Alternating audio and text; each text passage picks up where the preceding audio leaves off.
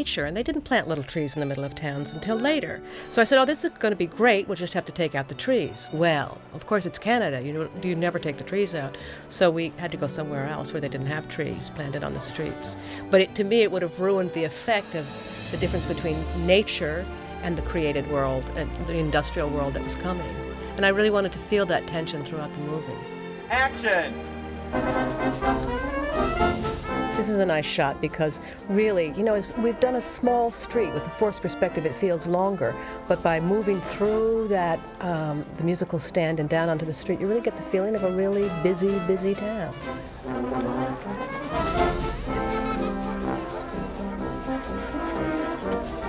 It's a movie in a grand scale. To make an epic film, it's for filming, I don't think there's anything more satisfying because we had everything. We had war, we had passion, we had murder, we had cities, we had countries. It was epic. It was wonderful.